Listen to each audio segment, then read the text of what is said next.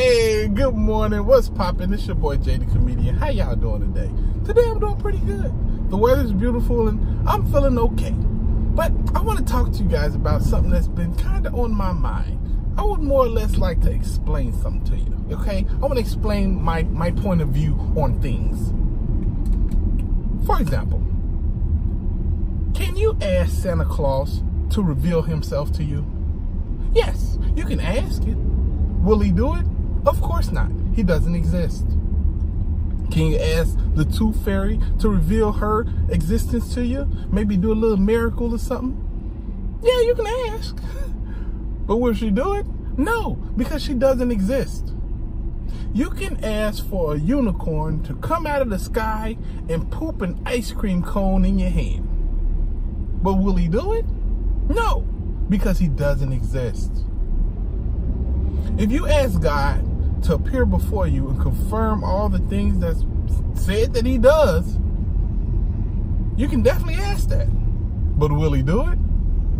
No, because he's too busy, or there's other things at play, or he doesn't play these games, or any other extraordinary excuse you can think of. Now let me explain something to you. There's a term, I don't know if I'm saying this exactly right, but I believe it goes, usually the least extraordinary option is probably the option. You know what I'm saying? If you have to find some extraordinary reason as to why something is, it's probably not the right answer. For example, if I were to go outside one day and my friend came up to me and said, "Hey, you know Dave, right?" I'm like, "Yeah, Dave, that's my best friend of all. I love that guy. What about him?" "Well, he humps sheep." "He does what?" "He humps sheep, bro." Well, first off, I'm not going to let you say mean things about my friend. That's not cool. Dave is my very, very best friend. How dare you say such mean things about him? Well, I'm not saying mean things about him. I'm simply explaining to you that your boy likes to hump sheep. So, with that said, you walk off, you storm off, how dare you, you know?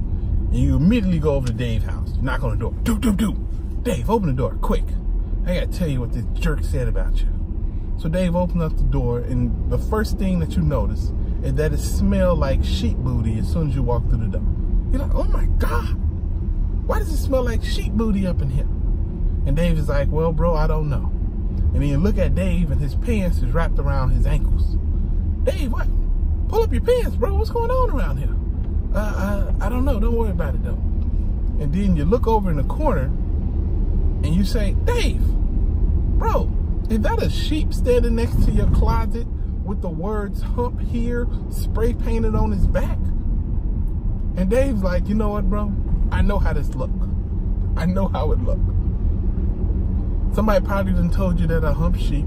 You come over here, it smell like sheep booty, and you find a sheep, and you see me with my pants down, and the words 'hump here' on the sheep. But I'm asking you to trust me and have faith in me. I don't hump sheeps, brother." Now, with all that evidence, it should be easy to conclude that your boy Dave is a vicious sheep humper. But if you're not living in reality, and if you would not want to accept that, you don't want to accept that you're friends with somebody who does something like that. You don't want to accept it inside yourself that you're a part of something that's crazy. You will ignore all of that and say, "You know what? I take your word for it." Even though the evidence mounted against you is very high and very substantial, I'm going to take your word that you're not doing what I look and see and sounds and smells like you're doing.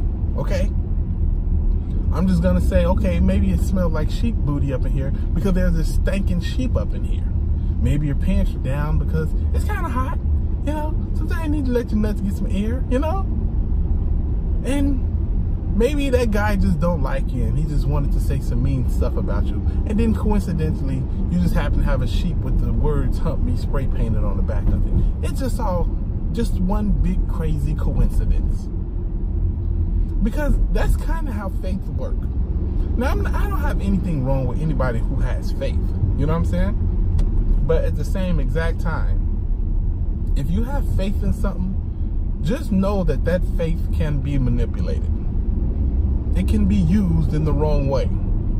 You know how you could use a knife to prepare your food, or, you know, stab somebody? Like, either way, you can use a knife for multiple things. It can be used for good, it can be used for evil.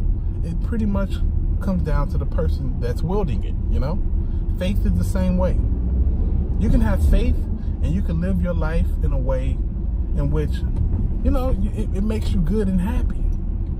But you can also have faith and try to live your life according to what some other people are telling you your faith demands. Because the thing about faith is, it's the perfect tool to use to cover up a lie. Perfect tool. There's nothing more efficient than faith in covering up a lie. Just think about it. What is faith exactly? According to the Bible, it's a belief in something, though evidence for that thing is not there, not seen. You know what I'm saying? That's what faith is. And the Jehovah's Witnesses go a little bit further.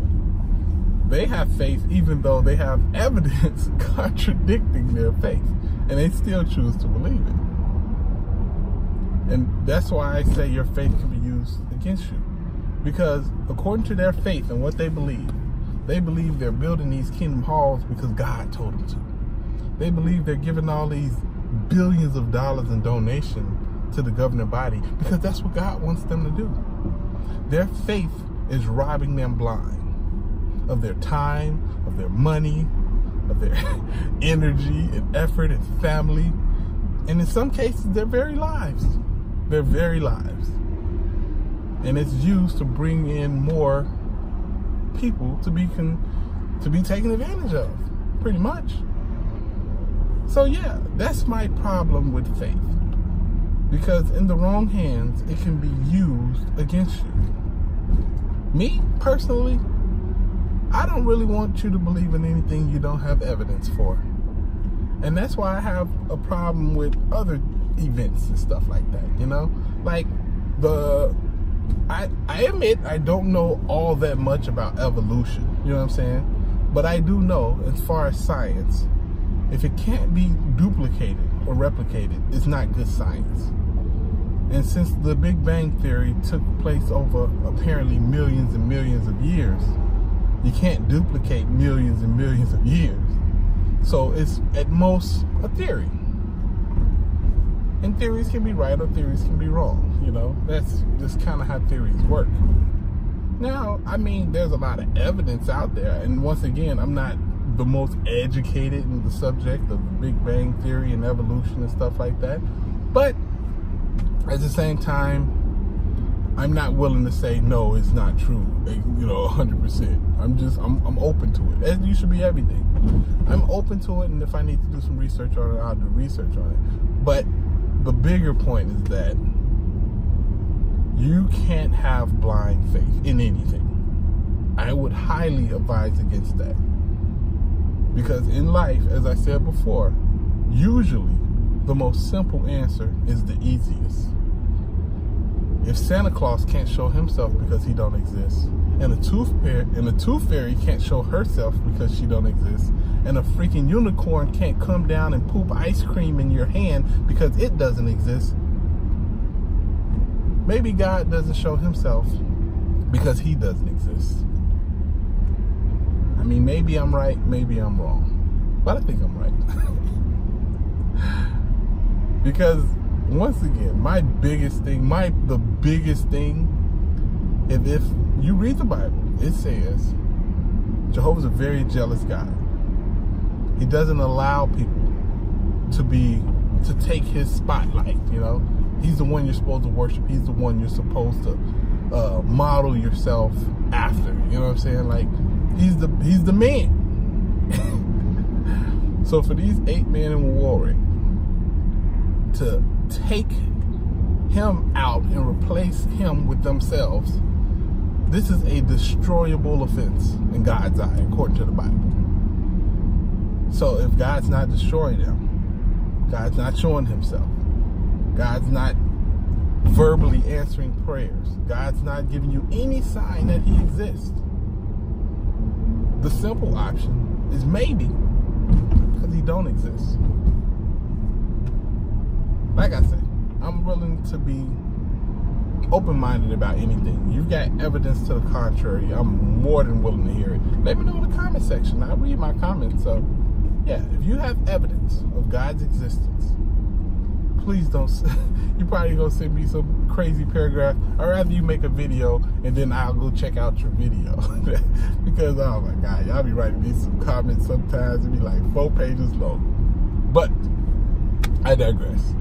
Let me know in the comments why you believe God exists, and I'll check it out. All right.